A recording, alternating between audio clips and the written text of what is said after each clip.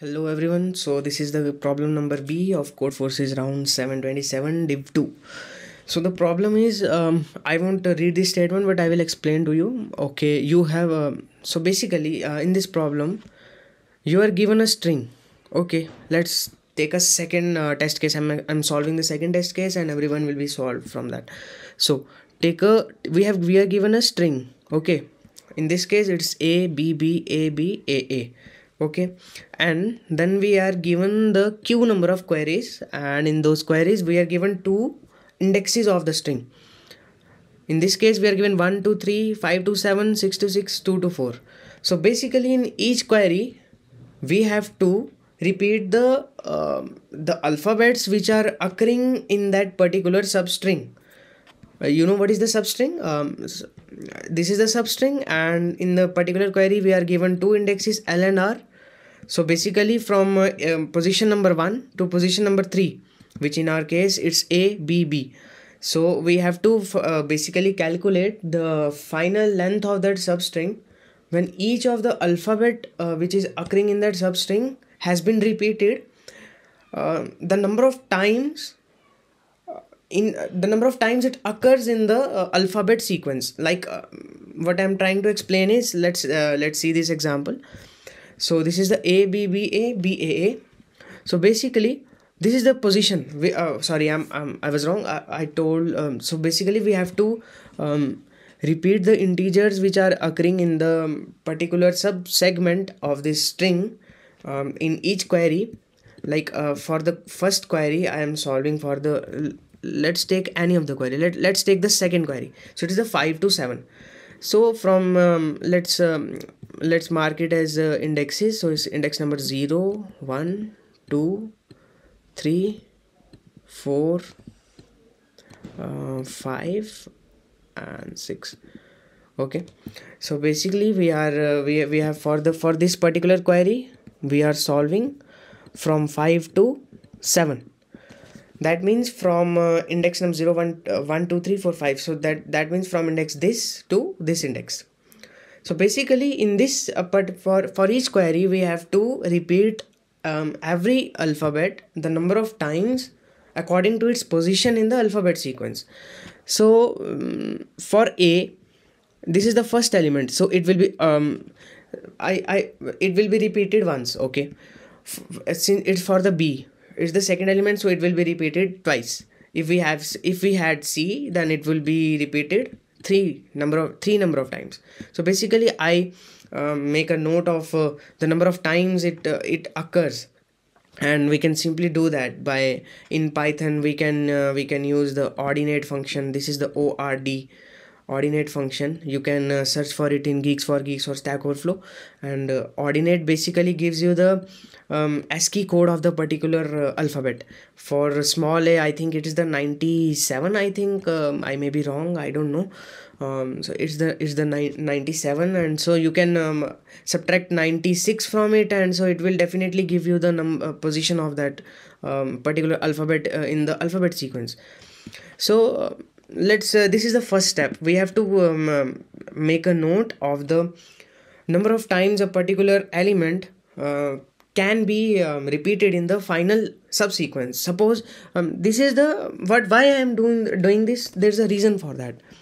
Let's see the reason.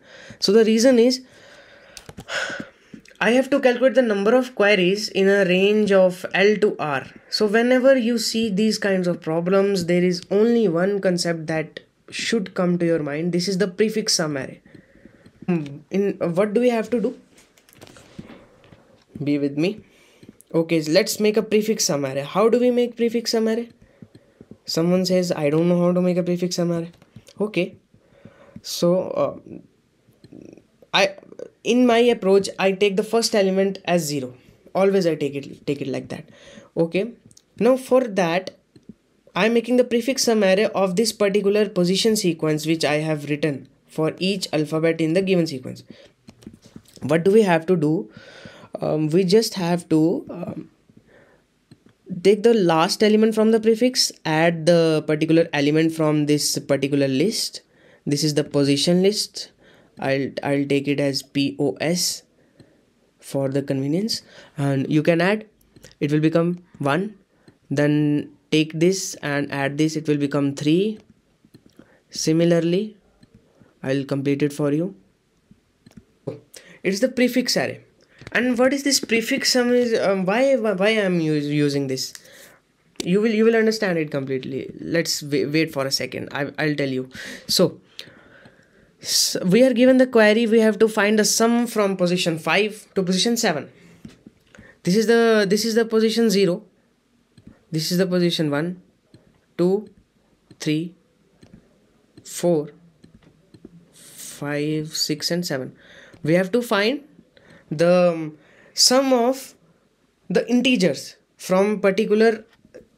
We have to find the sum for the integers in this particular subsequence. Why is that? Because when we repeat the integers and in the number of times, we have taken this example of 5 to 7. So from 5 to 7, if I repeat this sequence, what will it become? It will become B, B, A and A. Because B is repeated twice, because it's the second element, A is repeated once and A is repeated once. So in prefix sum array, we are actually finding the sum for every index. So for a particular subsequence from 5 to 7, we will just have to do one more step and the answer will be right with us. So the answer will be, it will be prefix of R. What is this R? R is the right bound or the upper bound, you can say. A prefix of R minus prefix sum array of L minus 1. Why is this L minus 1? Because we have to consider the element at the L position. This is the L, this is the L, and this is the R. Okay, so we have to take the sum from L to R. So basically we are subtracting the sum from L minus 1th part from the whole of the array. So we will be left with L to R. Okay, this will be the answer for each of the sequence, for each of the query, each of the query. Okay, so I will tell you its code.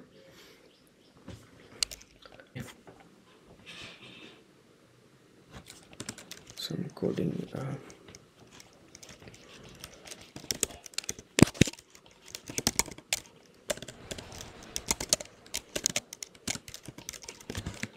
So we will subtract the prefix of prefix array of R and the prefix array of L minus 1, and we will print it for each of the query.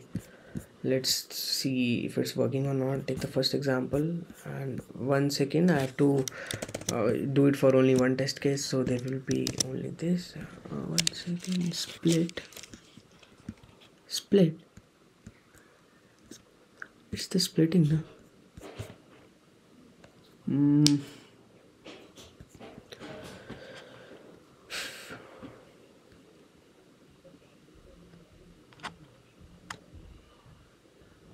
Oh, sorry. This is the function. 4, 7 and 11. Correct for the second. Of course it will be correct. 4, 5, 4, 1, 4, 5. It's 5, 4, 1, 5. No, yeah. And then let's take this one. 82, 125, 9, 191. Yeah, it's correct. It's correct. So basically this is the loop, and for only one test case I have using this. Then take n and q, n is the size of the array and q is the number of queries. Take the string, and I have converted into list. Suppose if the string is Karmanya, so it's converting into K, A, R, something like that. Okay, you'll get the idea. Then it's the position, and I have append the ordinate of I. This ordinate of I is it returns the ASCII value of the particular alphabet, and as we know, the ASCII value of small a is equal to 97, as I explained. Where did I explain that? here. So we will subtract 96 from it and it will return the position. So it has returned the position. Then I have and this particular statement is for the prefix sum array. This is the function. Where is the function? I have written this function here, define prefix of li. So it's basically adds up an extra 0 at the front. So it's good, because if we have this if we have this 0, this particular 0 here, this 0 here, so we can easily subtract the l minus 1th element in case the l is 0, l is 1. So for I in range q, so we have taken though these l and r, these are the bounds, and then we have subtracted this prefix array of r minus prefix array of l minus 1 for each of the queries. And the overall time complexity for this is what will be the time complexity? Its time complexity is only it's only O of n, because we are only iterating once. Something n into k maybe, but it will be k, it's it's a constant, but in the long run it's only taken as O of n. So this was the code.